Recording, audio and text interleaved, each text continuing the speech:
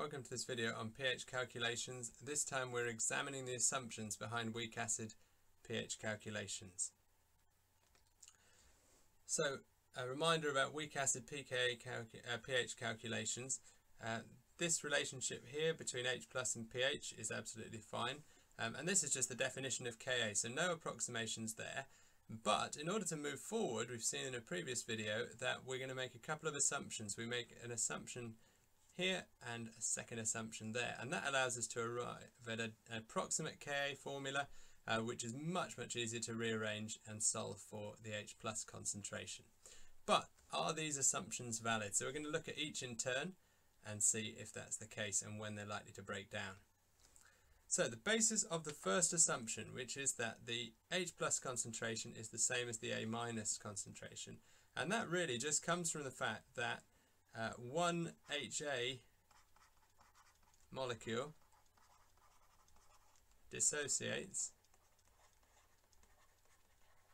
to form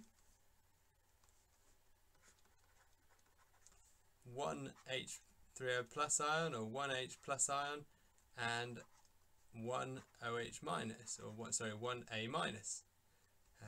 You can see it in the mole ratio in this dissociation equation. Every time one of these breaks up, you get one of those and one of those, just like a pen with a lid.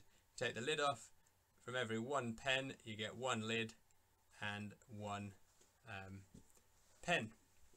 Now, why is this only an approximation then? It all just seems so reasonable. Well, the reason is that you can also get H plus ions coming from water. So H plus ions also form by autoprotolysis of water.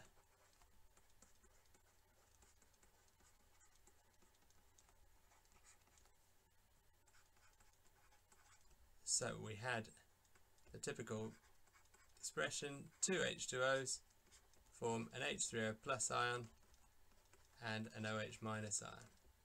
But crucial thing here, no A minus produced. And so that is going to lead us to a bit of an imbalance. We've got here a bit too much.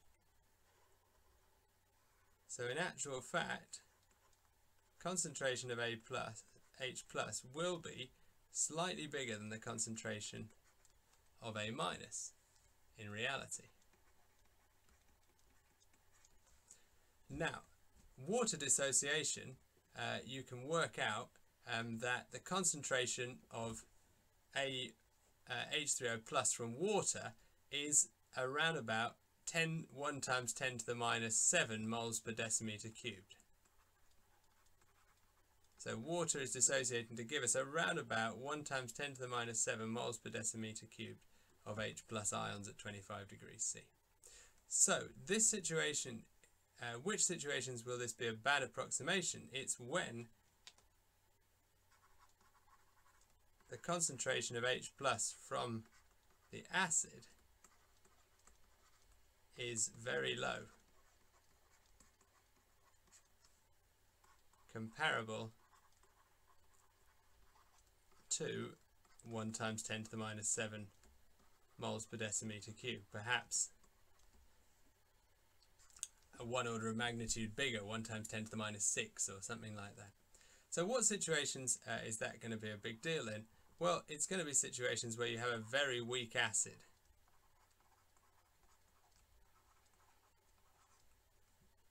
Or it's going to be situations where you have a very dilute solution. So a very weak acid with very low Ka, or a very dilute solution with a very low HA initial concentration. Remember from this formula here that the H plus concentration is equal to the square root of Ka times the initial acid concentration. So whenever these values are low, you're going to end up with a low value of the H plus concentration. And once you start to get down towards this limit of about 1 times 10 to the minus 7 moles per decimeter cubed, then this imbalance is going to really be felt. So that's assumption number one. Assumption number two is that the equilibrium concentration of the undissociated acid is the same as its initial concentration. Now, the basis for this assumption is that weak acids dissociate very little.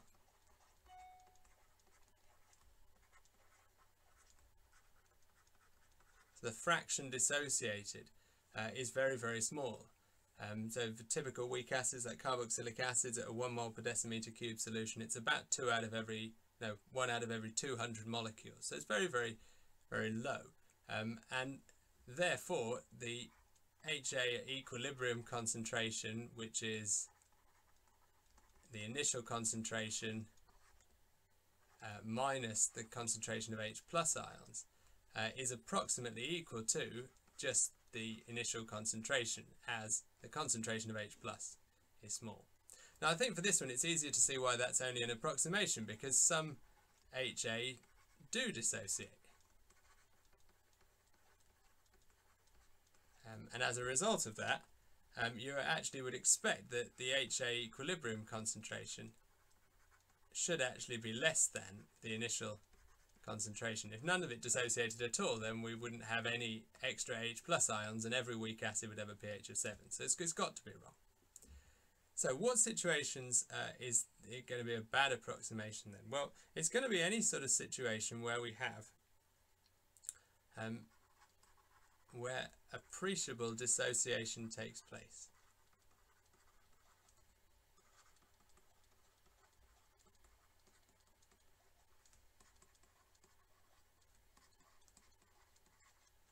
Where that difference between these two is felt.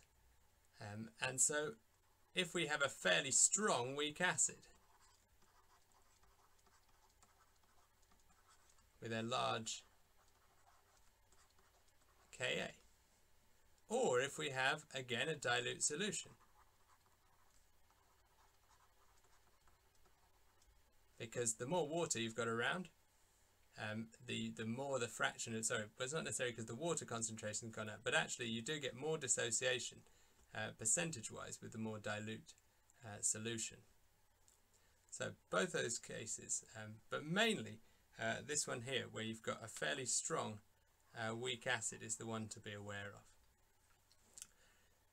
So how much difference does that second assumption actually make? So what I've plotted on this graph here is the pKa value of an acid against the error in the pH. So this is the approximate pH minus the exact pH. So we find out that if we do that, that the pH is always too low. So the approximate value is always giving you a pH that's too small.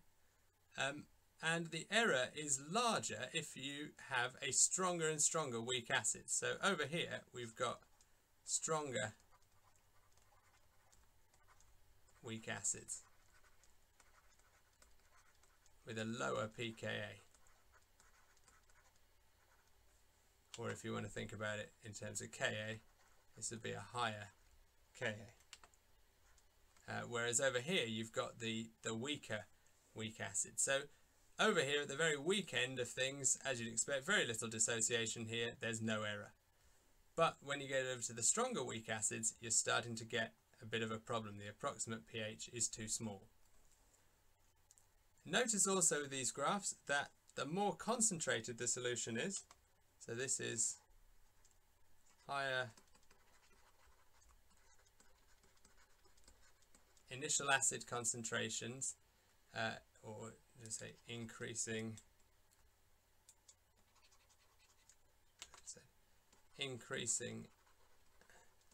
this is increasing initial acid concentration, you're going to get leads to lower error. And that's because just the percentage that dissociate is going to be bigger if you have HA0 being a very, very low value. Where does this actually lead us? Well, typical concentrations of acid that you would make up a weak acid, 1 mole per decimeter cubed here would be very concentrated. So probably you're looking between these two lines, and the errors are not very big. I mean, this is 0.1 pH units. there, this is 0.02 pH units, but probably you're thinking here around about a cutoff here of about 4. So let's just stick it in red. At that point there, you're thinking, actually, my difference there is really not very big. Even at the lower concentration, it's pretty small. So a pK of 4, you're pretty happy. And that's quite fortunate because things like carboxylic acids tend to arise in this sort of area here. And so basically anything above here will be really fine for assumption 2. So these acids here, you've got problems. These are too strong for that assumption to work. But remember, assumption 1 is always going to be worse if you have a weaker and weaker acid. And it turns out that once you get to around about pH 10, the concentration of H+ from the dissociation of the acid is so low that actually it becomes similar to the concentration of H+ arising from the water. So this is about the sort of sweet spot. These guys are too weak for assumption 1.